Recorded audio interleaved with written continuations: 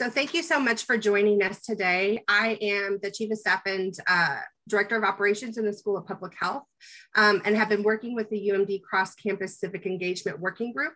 And we have joined with sponsors from multiple colleges and schools across the university: the College of Education, the School of Public Health, the School of Public Policy, the Office of Diversity and Inclusion, and the University Chaplains. I welcome everyone to this important panel conversation where we're honoring the 20th anniversary of 9/11.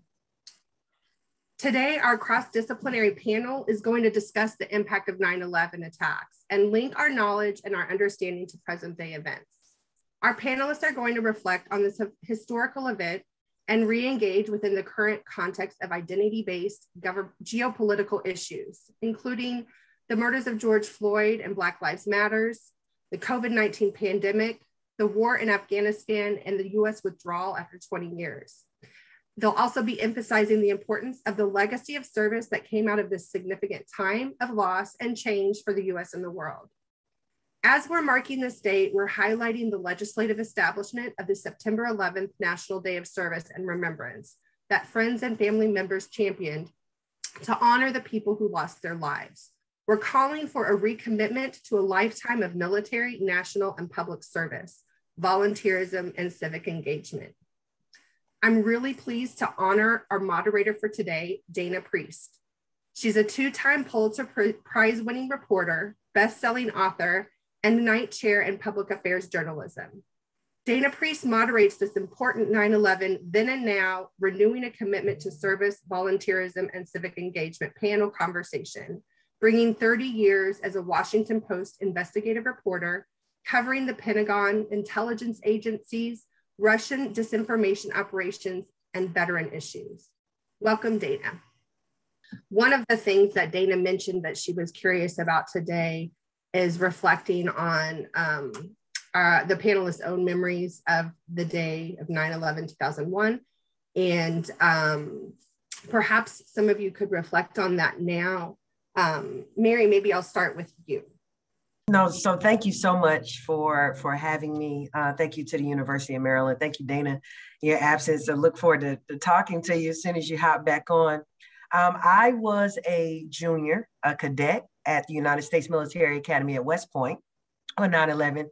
And I can distinctly remember rushing up to the top of my barracks room and seeing the black smoke billowing from the city. West Point is about 90 miles away from downtown New York City.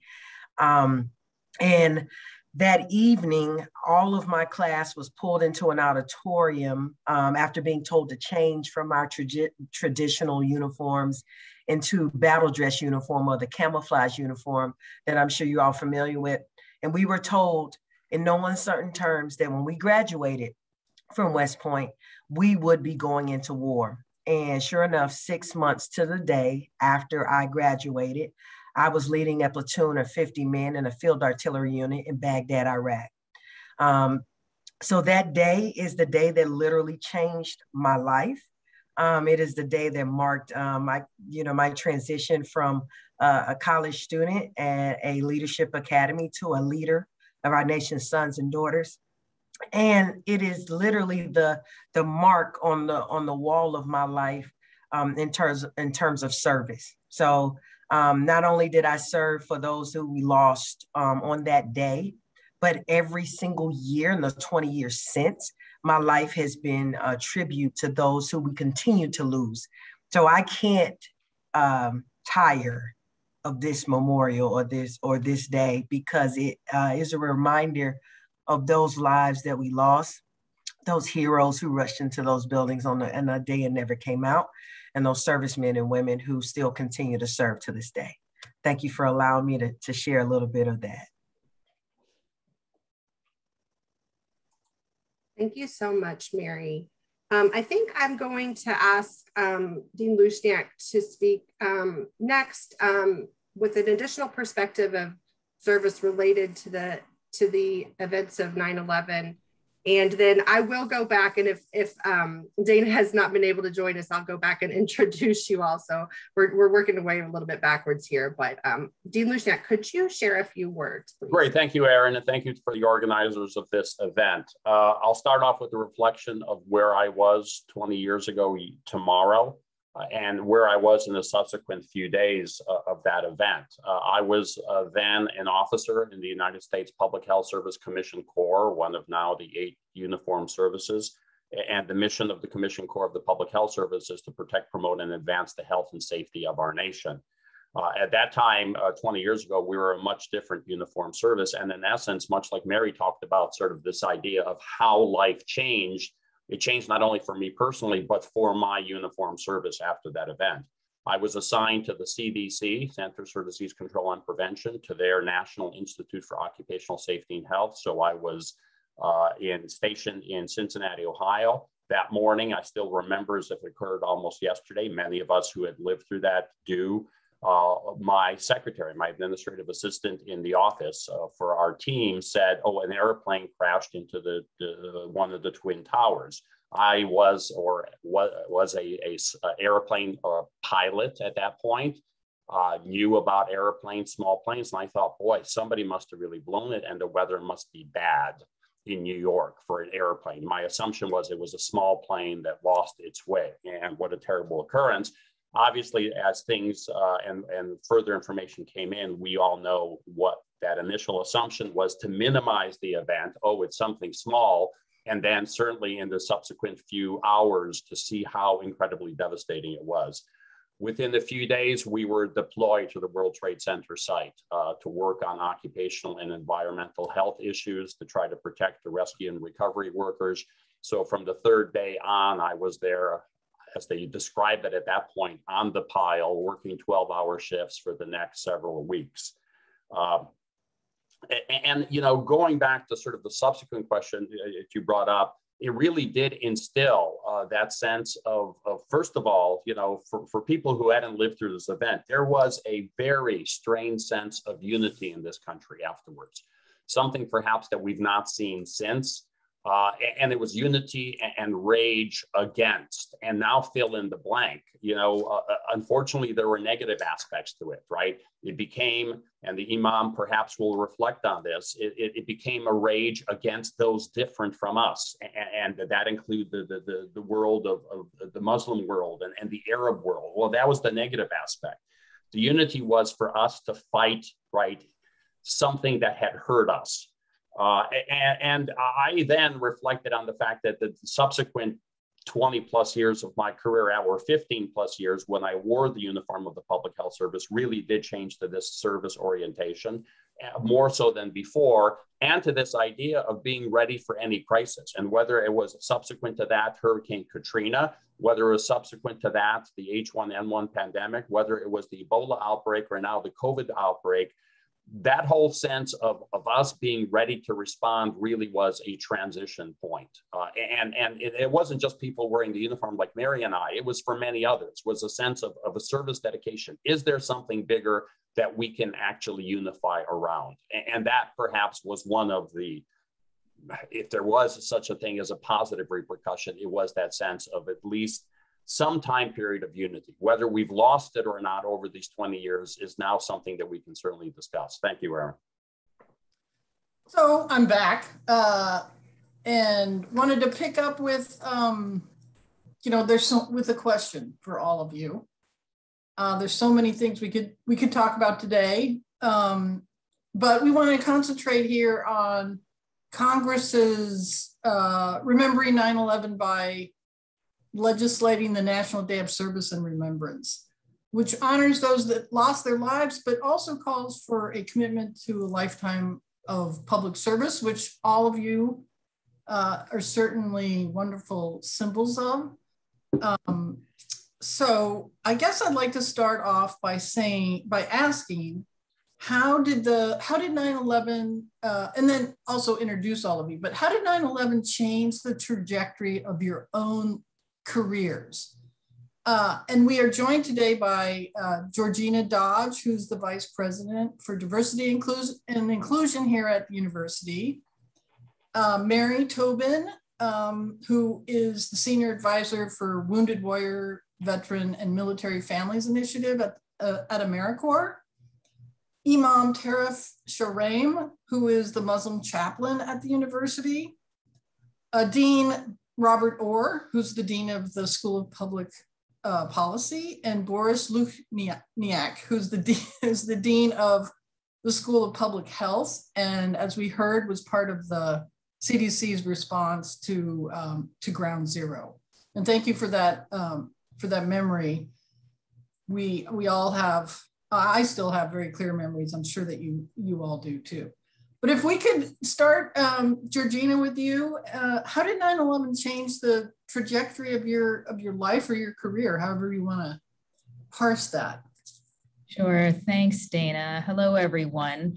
9/11 changed the trajectory of my life, both personally and professionally.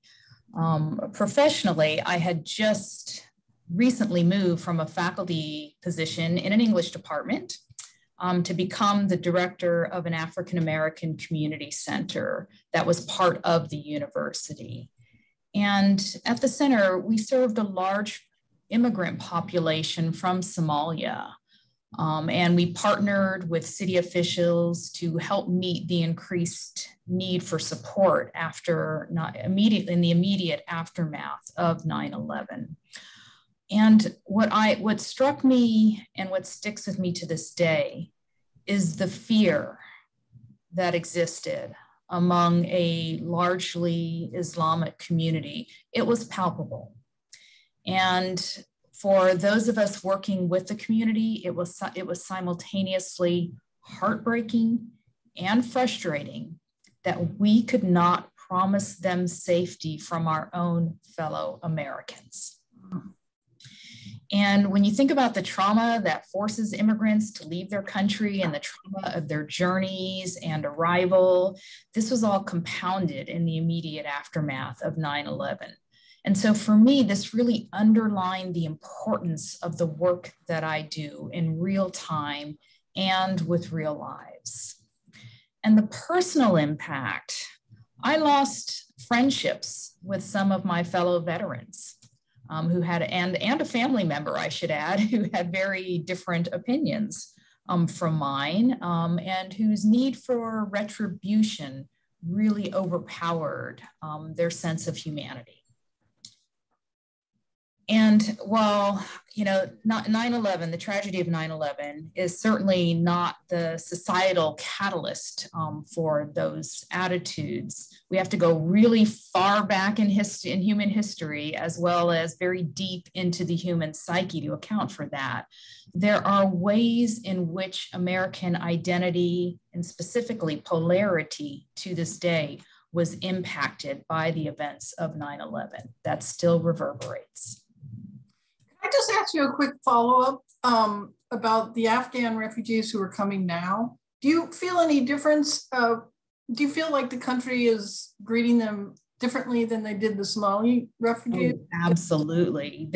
Yes, I think that we feel a sort of sense of paternity, I think for lack of a better word, towards Afghan and the Afghanistan refugees that has not existed with any other immigrant population, to be quite honest with you.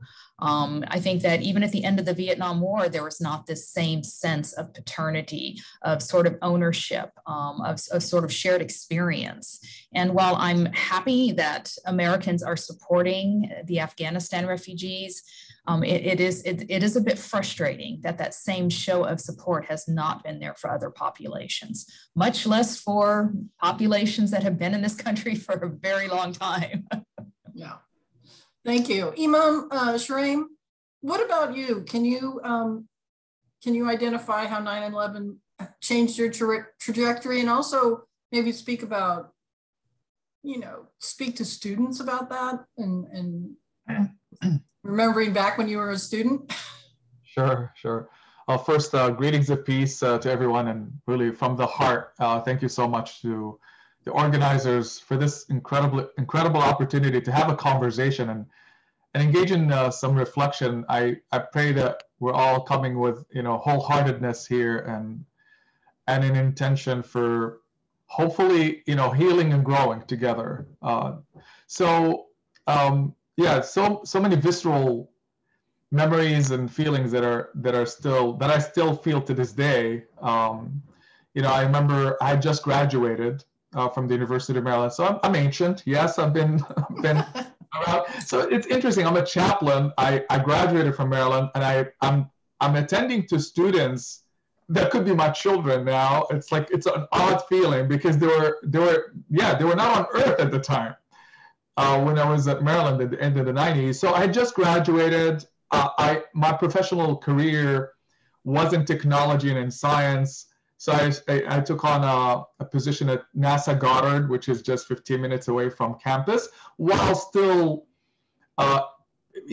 staying engaged with my, the student community, the Muslim student community on campus, just because I felt an affinity to them. I wasn't yet, formally a chaplain, Muslim chaplain on campus.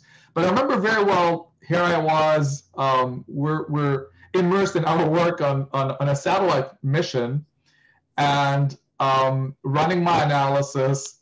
I'll never forget that phone call from my sister. And I'll never forget the horror I sensed, I heard in her voice, the shock, when she told me Tarif had been attacked. I didn't even know how to, I didn't know how to make sense of what she was saying. She was disoriented, you could tell, and she said, "You need to come home." So I was trying to, again, gather the pieces and understand what was going on. And surely the story started coming together that, we're attacked and the towers were falling. And our worst fears started surfacing right away. My own fear. I'll never forget when I ran out of my office and I just drove home to be with my parents, with my sister. And we huddled together, and I'll never forget the overwhelming sensation of fear, grief, trauma, feeling that shock for the loss of human life. Our country has gotten attacked, but also that incredible, profound sense of fear for what was coming. For us, being assigned that collective guilt. Yes, it was real because we had already experienced that. It was there. It wasn't a new thing. It wasn't just a backlash that we were fearing. The climate was already in place for all of this. And we're concerned, so worried for our siblings, our children, our parents, for the amplification and intensification of that climate of fear, of xenophobia, of racism, but also of attacks, physical attacks on our bodies, also, while carrying all that also profound, grief and deep sadness for what was happening to us as a country, as human beings. So all of that was happening in the moment, and indeed, we, that disorienting also feeling of what was coming, that life is not going to be the same, started materializing in no time. And I feel on a personal level, we could talk so much about what fear does to you, what trauma does to you. With time, we started recognizing that I, as a person, as a Muslim, as a son to my parents, but also as a future father, as a future husband, I had a choice of either remaining invisible, staying in the comfort of my home, so that you're not seen, you're not recognized for, by your skin color or your Islamic identity, your color identity, your ethnic origin, your name even, that instantly associates you with that. There was that tremendous fear, and the question of should we stay home? Or should we actually also make the choice of coming out, right?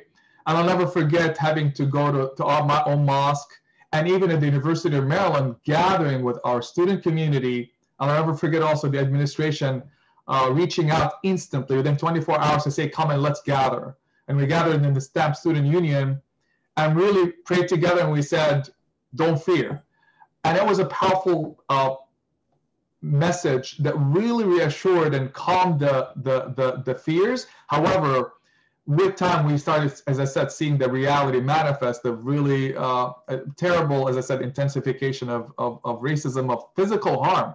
I remember myself, I was driving not long after that in Connecticut with my family, and somebody saw the hijab, the headdress on my sister, and started chasing us and wanted to run us off the road while, hurling at us ethnic slurs and gestures that were really obscene. So people got killed. I remember also not too long after that I had to support our student community when they heard of their friends in North Carolina, Dia, Yusur, bright students who were essentially assaulted by their neighbor who barged into their home and executed them point blank. With a third member of the family, this same person who is also like posting anti-Islamic messages on Facebook. So it wasn't just an imaginary fear, it became lethal, and we had to like step up, so to speak, to really be there to not only support our community, but also to really affirm our stories. So I feel like that there's a lot of changes that have happened in terms of the evolution of my role, and understanding that I had to also make a choice of stepping out to affirm that identity, that story for my own children, my own family, but also for the sake of America, because there were implications on who we were becoming.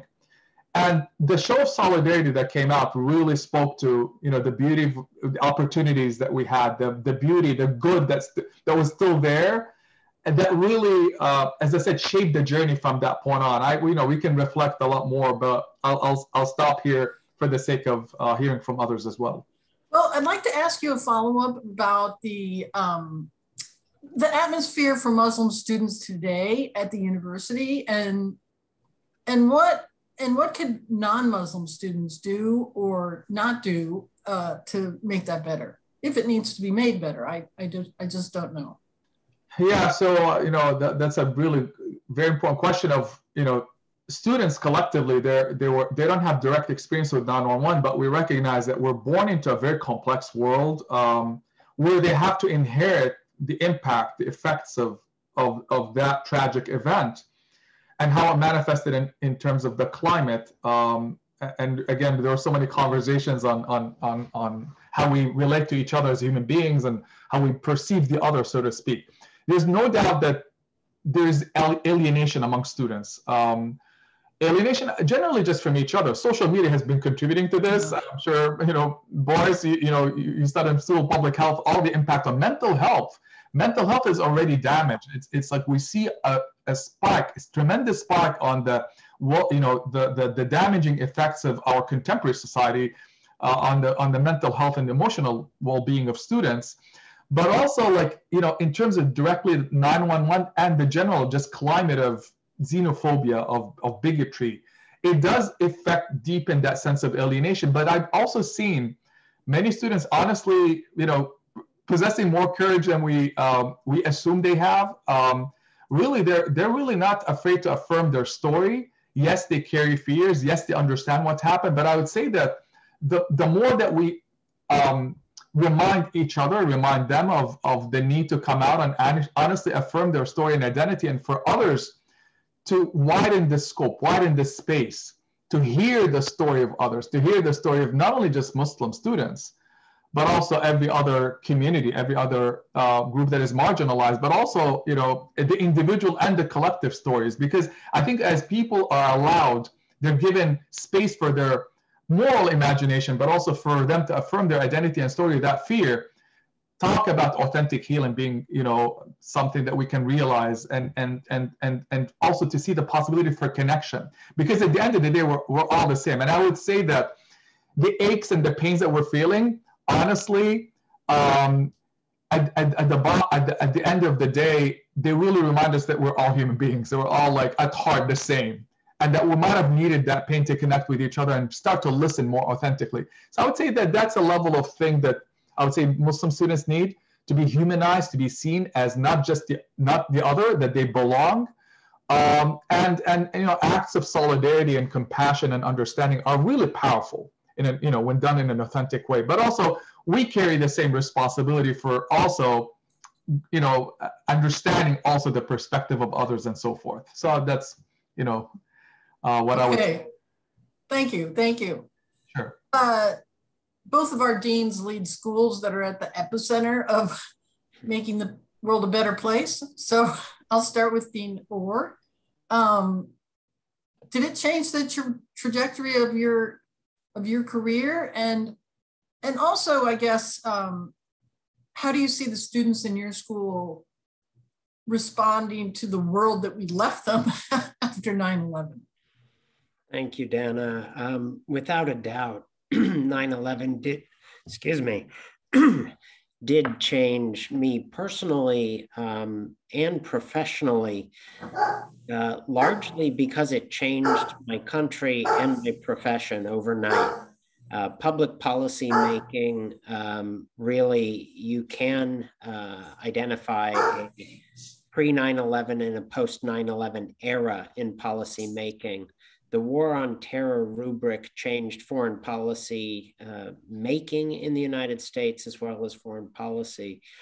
I was 5 years out of graduate school, had spent a heady few years in the White House at the National Security Council and the State Department. On 9/11, I was on my way to work at the Center for Strategic and International Studies on K Street. The first plane went into the first tower while I was in the metro. And when I came out of the metro and went up into my building and saw it on TV, my colleagues at a think tank, very internationally educated people, were totally confused by what they were seeing and were, bemoaning the fact that, this pilot could have accidentally hit this tower. And I remember an overwhelming sense of failure. I had worked in the Multilateral Affairs Office in the White House that had pictures of Osama bin Laden on the walls years before this happened. I was part of a very small group of policymakers that knew that there were groups that wanted to hurt the United States, that believed things, that wanted to do as much damage to the United States as possible. So when I saw what had happened, I knew immediately that this was a terrorist attack. And on TV and my colleagues around me, everyone was wondering how this could have happened after the first plane. And it wasn't until the second plane and the third that people started to understand what this was. But that sense of failure, that I was part of a very small elite that knew that this stuff was out there and that we had not prepared our country for it and had not prepared our citizens to understand what was happening out there, and that yes, some people did hate and fear the United States, and that they would try to do us damage. So that sense of failure really motivated me. That we policymakers and people in kind of elite professions like foreign policy making have to get much better at connecting to our citizens. The two-way traffic of we understanding what their concerns are, but that was also them understanding what we get to see by having the privilege of being in senior policy-making roles. One thing is, you asked about how today's students, what they've inherited. This war on terror rubric that they've grown up in has changed the world in ways that they don't know that it's changed, but they do know what this world is like. We live in a hardened country. They talked about hardening the infrastructure, but we hardened our policy, we hardened our hearts. We hardened. That was our response to 9/11. We militarized our foreign policy, we militarized our border, we militarized our policing in this country. That is a direct result of 9/11 and the fear and the sense of us and them. And I think growing up in a hardened country is something, the burden that our students today bear, whether they know that it comes from 9/11 or not. I think the response to 9/11 that I was looking for and that I have sought to cultivate throughout my career since 9/11 is that we need to deepen, not just harden. It is true that we had to harden some of our infrastructure and our approaches to extremist ideologies. But the fact is, we didn't deepen what is best about America simultaneously. we had the sympathy of the world and we squandered it. We became very separate from the world and seen as separate. So our American tradition of exceptionalism went from, I think, being a positive thing, that we had a specific history and that we represented democracy and inclusion in a way. But that sense of exceptionalism was overtaken by an arrogant sense of exceptionalism. I went to work at the United Nations after this because I felt like the world needed to understand the US better and the US needed to understand the world better. And I think it's that deepening of what is America and exactly what we're talking about today. Our democracy, our sense of volunteerism, our sense of brotherly and sisterly love that I think was much stronger and coherent, ironically, before 9/11. And that unity after 9/11 was more fear and anger based than it was drawing on our deepest traditions in this country. So that's really what I think our students today are working on. They are deepening our American, what it means to be American. And I love the fact that we're emphasizing the diversity, equity, and inclusion element of our response to 9/11, because 9/11 fractured us in ways that are still painful and with us today. And I think really e pluribus unum, from many one, is something that the United States was founded on, and it is something that we have to all work on today. And I'm happy to say, I think our students are leading the way on that. And has your school in particular changed its curriculum or emphasis at all in order to do exactly what you're saying? Yes. In fact, if you look at the early days of the School of Public Policy, we cranked out an incredible number of and caliber of national security focused students. The current Deputy Secretary of Defense, the first woman Deputy Secretary of Defense, is a graduate of our school. The current Secretary of the Army, first woman Secretary of the Army, also a graduate of our school. We've done security policy and foreign policy very well for a long time.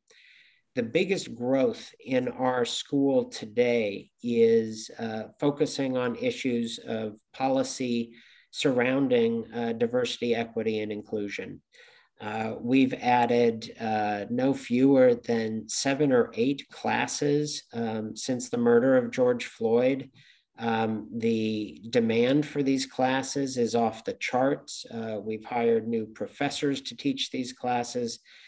And the integration of our programming on policy regarding diversity, equity, and inclusion is meeting up with students that are interested in foreign policy, security policy, education policy, you name it. And I think that's our opportunity and our challenge today, is to take the knowledge and what I would even say is the wisdom of our students today at looking at diversity, equity, and inclusion issues in a more central way in their lives, and channeling that into all of these policy areas that they will go into. Thank you. Mary Tobin, you probably, among all of us, worked the closest with the people who were most affected after 9/11 on the battlefield and the families of those people. Can you talk a little bit about how you got into this? Did 9/11 affect that at all? And what is the state of, I mean, it's a broad question, but of all the people that might be affected by what's just happened in Afghanistan, can you talk a little bit about what you're seeing? Yeah, absolutely. Amazingly enough, I just left Quantico National Cemetery. I spent time with the Secretary of the VA this morning, and survivors and family members of 9/11. did 9/11 Day of Service, cleaning headstones, and really spending time with people who have served. I will say this, for those of us who served in uniform and those of us who are also first responders and deeply impacted on that day, when we get together, it is some very weird, traumatic, kindred spirit where we feel like family in the worst and the best of ways. And what do I mean?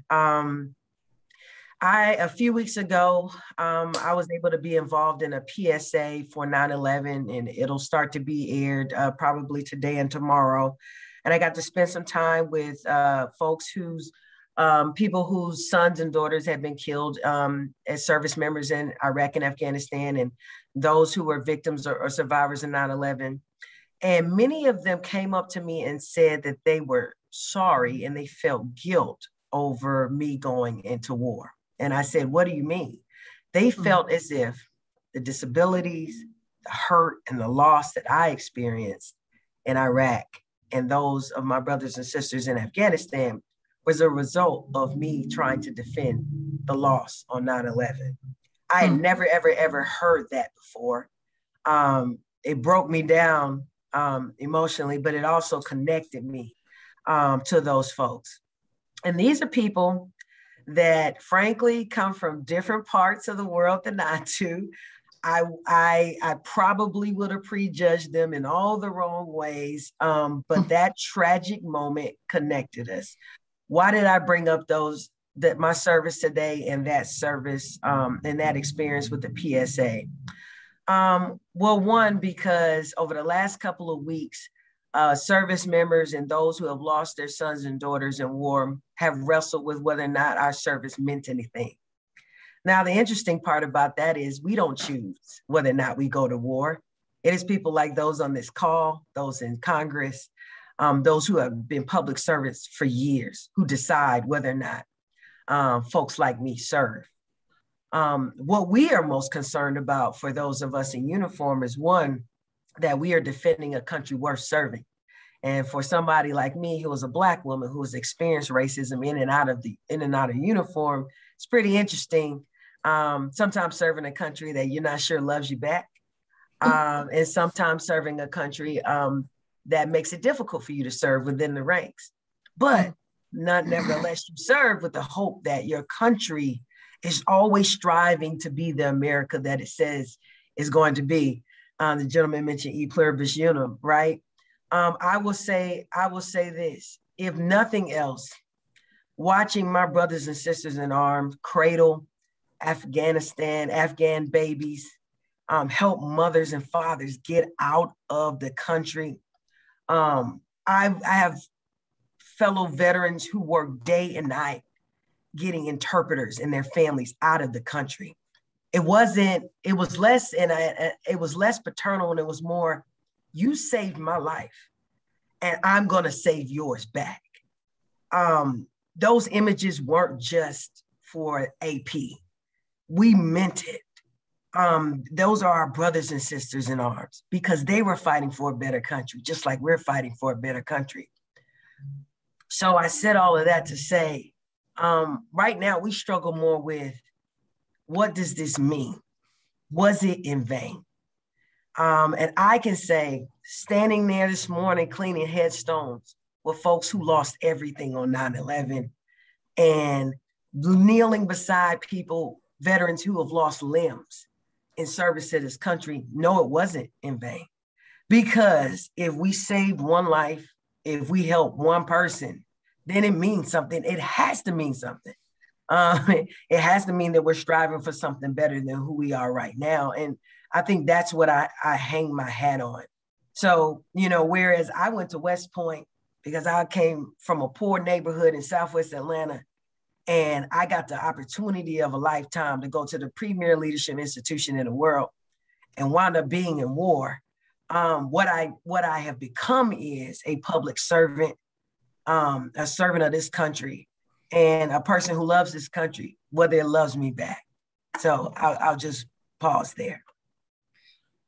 I wanted to ask you to follow up with the students in mind, most of whom did not serve in and are not even old enough to have served in civilian jobs either. How can students get involved? You know, and just be aware more of what actually went on. I'm constantly surprised about the number of young people who weren't even really aware we were still in Afghanistan. Yeah, absolutely. So I'm proud to serve in a federal agency called AmeriCorps. It is the only federal agency devoted to volunteerism and national service. So we're the good guys, we're the do-gooders, which is what I love. And I know so many young people, I'm talking about 16, 17, 18, 19 years old, who have done 1 year service terms, 6 month service terms, 3 month service terms. And what does that look like? That means anything from responding to disasters like Hurricane Ida. That means serving in communities to solve or address poverty. That means fighting wildfires. We have over 200,000 members and volunteers who serve in AmeriCorps every single year who just decide, you know what? I'm going to stop talking about the problems and I'm going to work to solve them. So I would say, one, check us out, AmeriCorps. Because what I like to do as a veteran is teach people you don't have to be in uniform to serve this country. So I would say get involved in AmeriCorps, even this weekend for the 9/11 Day of Service. Through 65 cities across this country, people are serving right now. We'll be addressing food insecurity and COVID vaccinations over the next couple of days. You can get involved and do something right now. So students, if you're listening, I know some folks like to take a gap year. There's a bunch of folks who took gap years, but you don't have to do that. You can go to AmeriCorps right now and get involved and be a part of the solution. And you can meet people like me. I'll tell you the story of 9/11, how it impacted us and how you can be a part of the solution moving forward. All right. Well, I can see why they put you on a PSA. That's a great call to action. Thank you. So Dean Lucy, you're in the eye of the storm. You know, public health was such a big issue right after 9/11 at Ground Zero, and now we have the epidemic. You know, 9/11, your first responderness, did that guide you to where you are today, or how did it change you? And how's your school, you know, adapting to the fact that we're a smaller world now? We're all much more connected than we used to be. Yeah, I mean, profound changes. It's a great question, Dana. And part of it is back to sort of that personal level. It was a complete game changer for me. I think Mary had talked about her perspectives being at West Point and how the rest of her life really unfolded. If there is a crux sort of scenario in my career path, it really was the events that occurred 20 years ago yesterday, right? And part of it was, you know, I was kind of on a pathway. I was an epidemiologist working on the occupational environmental issues, occasionally responding to natural disasters. So you had that taste of crisis. Was deployed to the Kosovo war, pre-war scenario with internally displaced Kosovars and seeing war have its public health impact. But afterwards, almost, you know, it was a 1-2 punch, let's remember, right? Because the first punch was all the events that occurred on September 11th. Within a month, we had the anthrax attacks going on, right? And we sometimes forget that that's the 20th anniversary of that as well, which also was life-changing because all of a sudden, in the midst of that vulnerability, we realized, oh my God, you know, are we really safe anywhere anymore? Public health obviously played a key role in both those events, right? Specifically at the World Trade Center, where ultimately it became quite apparent in those first few days that I was and our teams were on site, that no one survived. I mean, those first few days were very painful in that intermittently sirens would go off. And the sirens meant what? Everybody stand down, stand still. There was an eerie quietness at the World Trade Center site. Because what? We were still looking for people, and the urban search and rescue teams maybe heard something, and there was complete silence.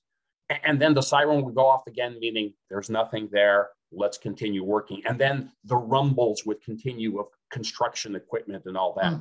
But that was the on-site scenario. Behind the scene was what? Ultimately, this unfolded to be what?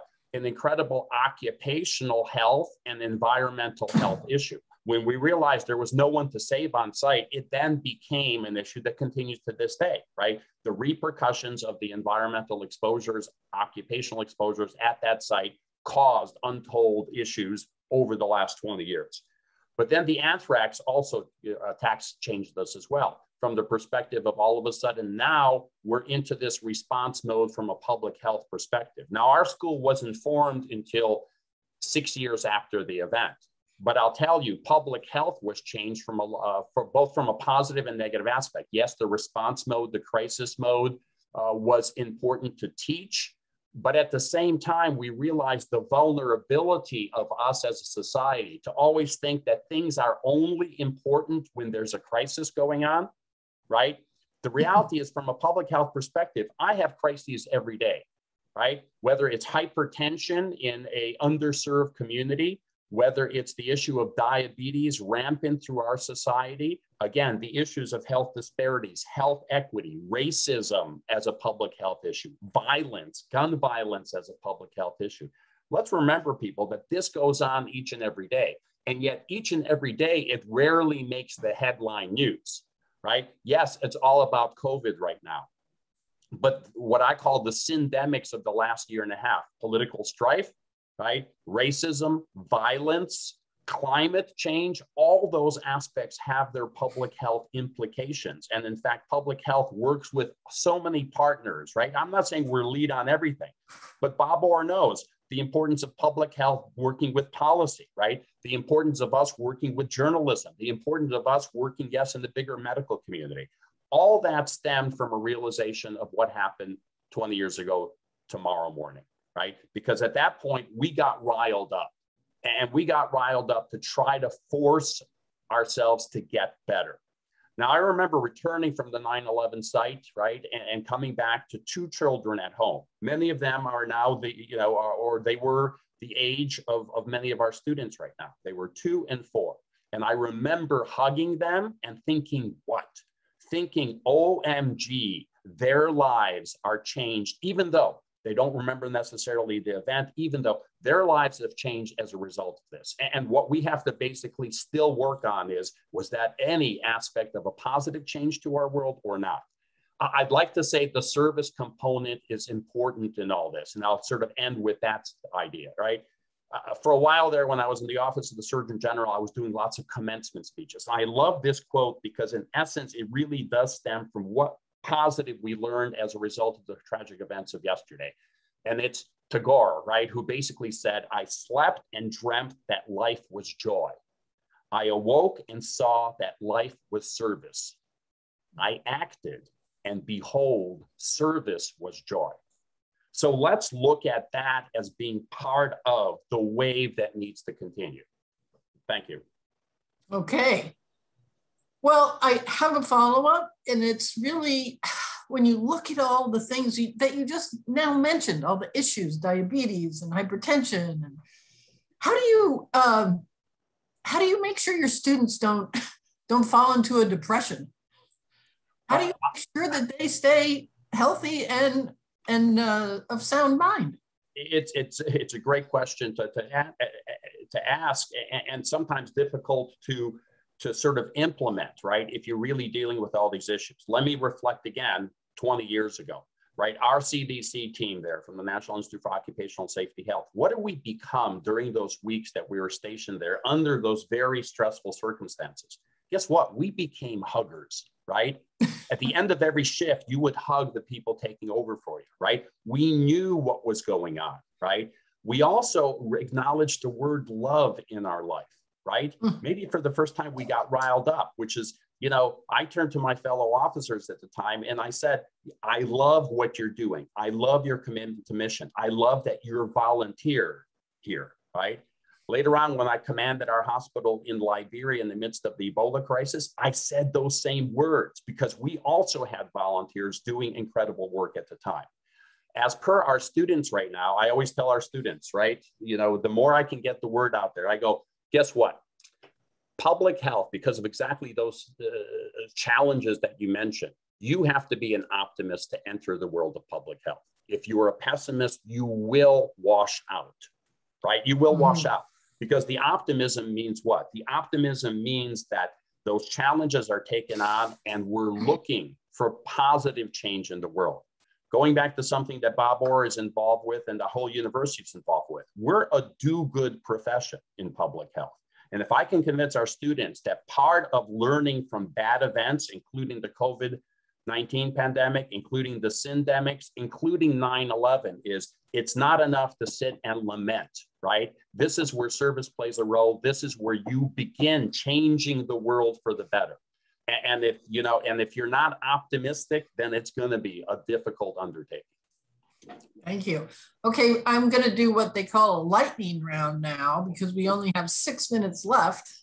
And I want to start with Georgina, but can you just offer students one piece of advice for getting involved, for serving, and going back to what Bruce was just saying, how service can be an antidote to all the bad things in the world. So what would your one piece of advice be to students on this subject? I really appreciate what Dean Lushniak said and really want to emphasize the fact that service provides an opportunity for unity. But at the same time, I just have to acknowledge that even as we strive for unity, we do have a long way to go. And I'm just going to point back way past the events of 9/11. I mean, back in 1852, Frederick Douglass delivered a speech that was titled, "What to the Slave is the 4th of July?" And I think that title sort of summarizes it all, but a couple of quick lines from that speech is, "The rich inheritance of justice, liberty, prosperity, and independence bequeathed by your fathers is shared by you, not by me. The sunlight that brought light and healing to you has brought stripes and death to me. The 4th of July is yours, not mine. You may rejoice, I must mourn." And a similar sentiment was repeated in 1903 by W.E.B. Du Bois, who talked about the two-ness of being an American, a Negro, two souls, two thoughts, two unreconciled strivings, two warring ideas in one body, whose dogged strength alone keeps it from being torn asunder. And so specifically to our Black students who exist within this space of two-ness, I tell them to be strong, to be strong. It's been required of us from day one. It's exhausting, it is traumatizing, and I think that needs to be recognized and appreciated by all of us. Thank you. Imam Shraim, what would your advice to students be? First echoing Georgina and Boris's comments, definitely there's a tremendous need for us to step out of our comfort zone. And so I would tell students that there's no doubt there's a choice to make in our lives. You could look at the pictures being very gloomy and succumb to despair, or complain, as I always say, at an individual level about the splinter, right? We experience that splinter in our lives and we can just focus on the splinter, the ache, and obsess over that. Or we can say that there's a lot more than the splinter. There's me, there's my spirit, there's my soul, there's my heart, there's an opportunity for transformation. So what I remind students is that service is not just about, it's just kind of giving and sacrificing. It's an opportunity for tremendous growth and healing. I remind every student that they're worthy. Each and every one of us is unique. We have to have the courage and the strength to affirm our stories and identities. We need to be afforded that space for affirming that. We need to be seen.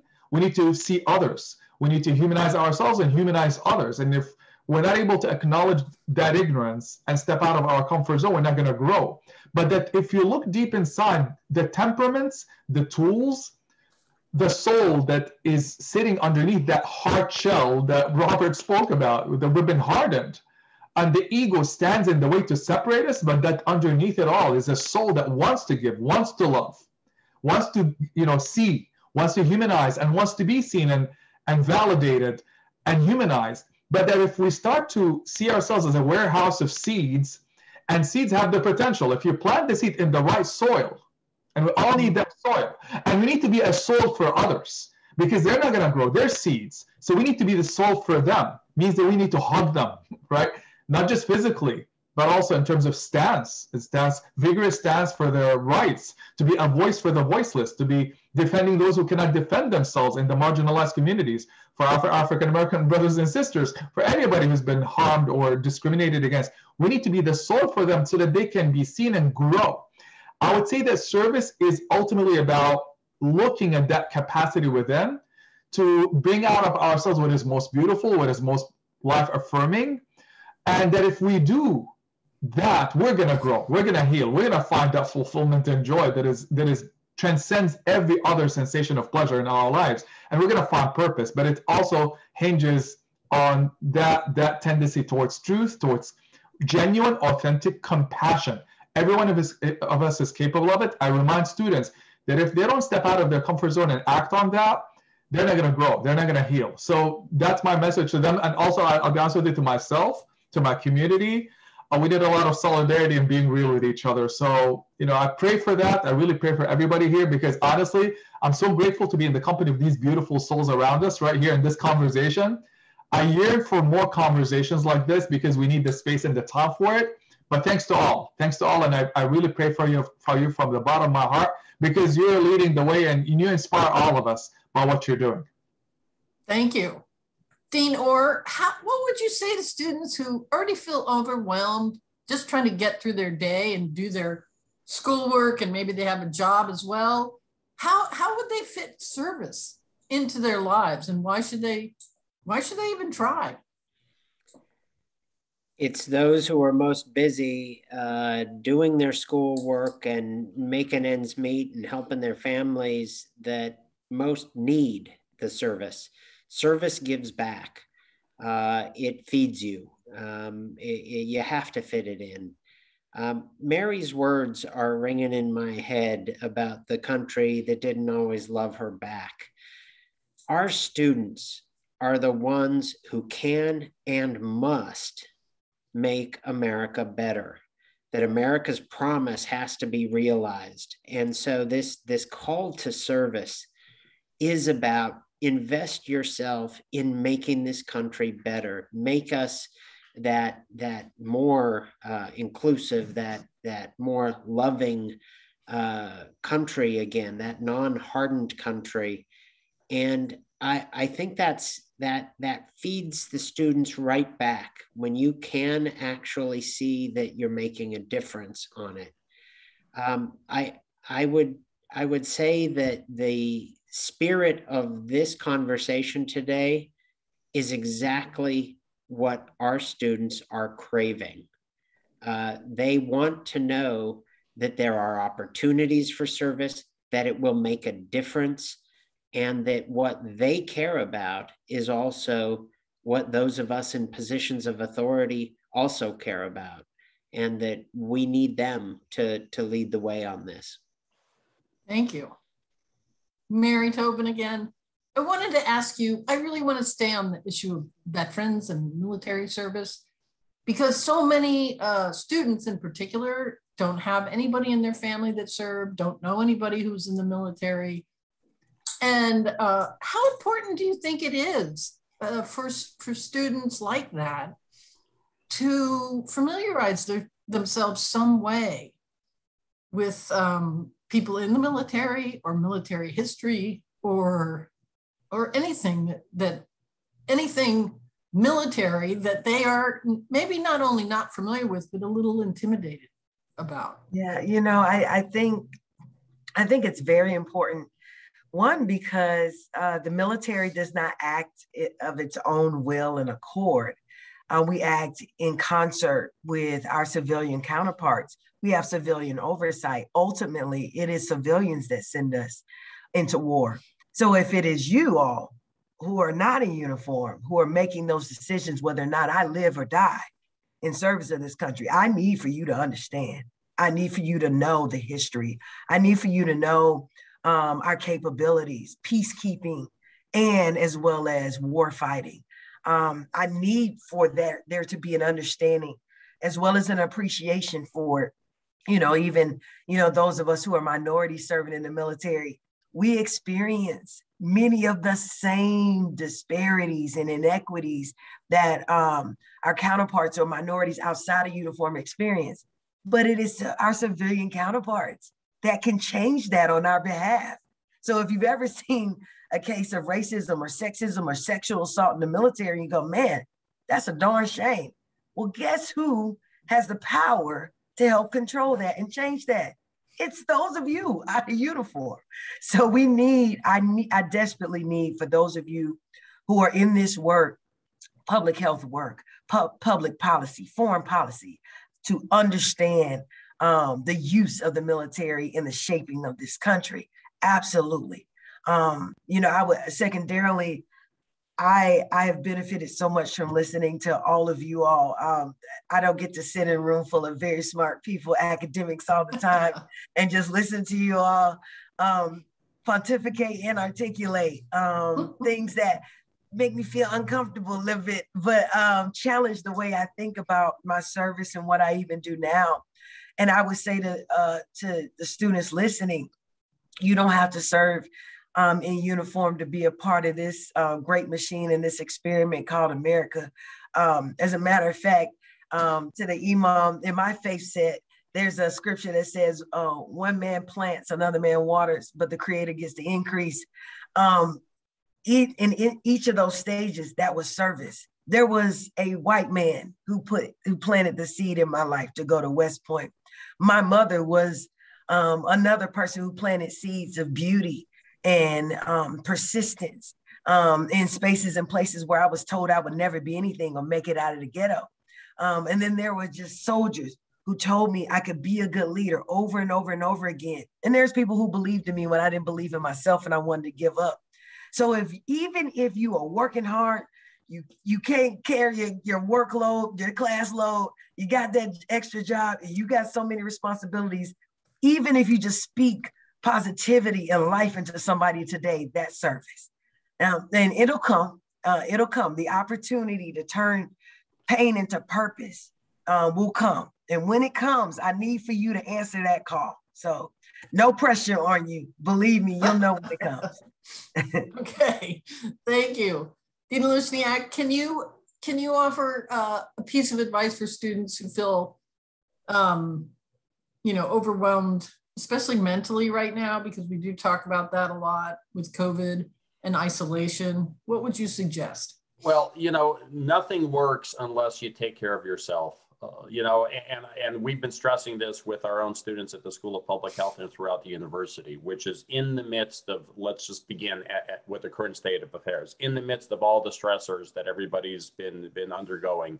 As I mentioned, the syndemics, the infectious disease pandemic, even, the tragic news from Afghanistan and the withdrawal and the repercussions of all that, is that, at the same time, one is, and I'll put it out there, my students oftentimes, hear this a million times, but let's remember what health is, right? And the definition of health as put out by the World Health Organization is what? It's complete, that's a key adjective, complete physical, mental, and social well-being, and not merely the absence of disease or infirmity. Complete physical, mental, and social well-being. So point number one is take care of yourselves, right? And this becomes a mental health issue, a physical health issue, and yes, a social health issue. So I think that's point number one, is you will not function as a student, nor will you function as a productive member of our society unless you make that first and foremost in your life. Is it a little bit of selfishness? Yes, it is. But ultimately, it's for the good of society. Healthy people are functional people. Then influence those around you, your friends, your family, your loved ones, right? Make sure that they also are taking care of themselves, right? We have a health and wellness initiative at the School of Public Health where we've been trying to prime this, not only for our faculty, staff, but students, the whole community out there. Next aspect is be aware of what's going on. I don't want you to overanalyze the world around you, but I keep emphasizing to everyone, faculty, staff, and students at the School of Public Health, is we've been through an incredible crisis in the last year and a half, right? Don't ignore it. but learn something from it, right? Determine, what did I learn about myself? What did I learn about my family, about the loved ones around? What did I learn about my community, my country, and the globe, right? Make it cerebral so that you walk away with a lesson learned. What's weird about 9/11 is that to our current students, 9/11 is like, let's be honest, it's like Pearl Harbor was to me. I read about it in books and I really didn't give a damn, right? I knew it had repercussions, but it was somebody else's. Well, I and many of us on this panel have repercussions from 9/11. I'm not telling to the students, oh, feel the same way about 9/11 that I do. But guess what? Maybe this last a year and a half is your change of life, right? Maybe this is the events of the pandemic and the syndemics is what gets your generation going. Learn from it. The last thing for our students is, guess what? Part of the negatives of 9/11 was what? There was hatred 20 years ago yesterday or tomorrow. There was hatred in terms of response. Hatred is easy. Hatred is easy. It's a very guttural, almost an animalistic reaction. Emphasize the love component, right? How do we make the world a better place? And that's the difficult component, but I would love our students to think about that. Thank you. Thank you. Well, I want to wrap up and loop us back to 9/11, where we started, and just remind everybody who's listening that there is so much you can do that is still directly related to 9/11. And we see that with the Afghan refugee issue. And there are so many ways to get involved. I was just looking at the Washington Post's many donation places, but also people who can do things like drive refugees from the airport to a new home, donate time and donate things that you don't need anymore. There's just so many things. And if anyone on this panel wants to either write in the chat or we could send out something later, or knows right now of something that the university is organizing that helps connect students and faculty to the needs of Afghan refugees, let me know now, or let us know now. Does anybody out there know whether there is something for students to connect to on that issue before we leave? If not, we can put it in the chat, and so we can have students refer to it later.